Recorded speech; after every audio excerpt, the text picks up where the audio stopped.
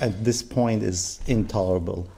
People are beyond, they're suffering a lot in Gaza. As the Israel-Hamas war continues to rage on, the number of lives lost has skyrocketed.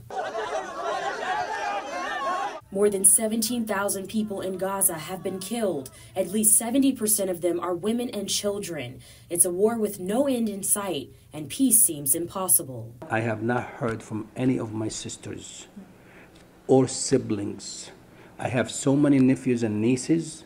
All my brothers are dead. Kamal Ashur has lost nearly 15 family members as a result of the war, but he's not alone. Other Palestinian Americans losing hope on what they once knew to be called home. There's no hospital to go to. If you have kids who want to go to school, there is no school to go to. There is no home.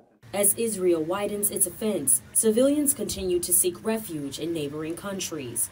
International aid deliveries are also being limited, and the United Nations is quoting this as a humanitarian crisis. All Palestinians are my family. I grieve as if they were all my aunts, uncles, brothers, and sisters, because they are. Many Jewish Americans also criticizing Israel's bombardment of Gaza.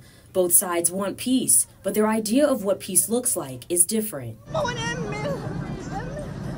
I hope it ends with there being a different government for the Palestinians that cares about their future and not about making war and committing terrorism.